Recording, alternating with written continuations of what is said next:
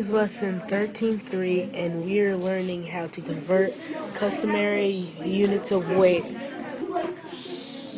So right here we have a box, and it was 4 pounds. We are trying to figure out how many ounces it is.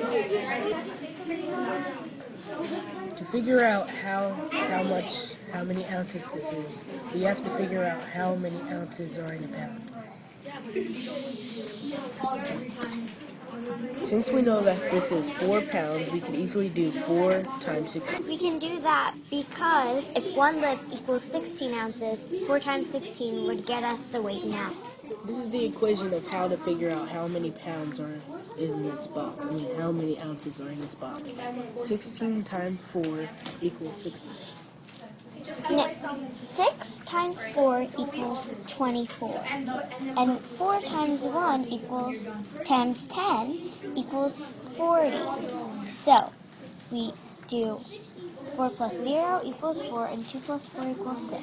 So our answer would be 64 ounces. Now, if we were trying to figure out an even number, like 2.5, we would have to see what half of 16 ounces is.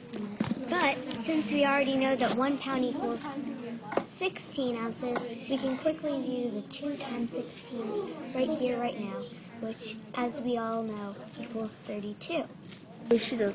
And since there are 16 ounces divided by 2 to get half equals 8.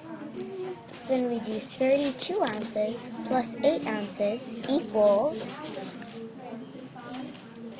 it equals 40 ounces. So our answer is 40 oz.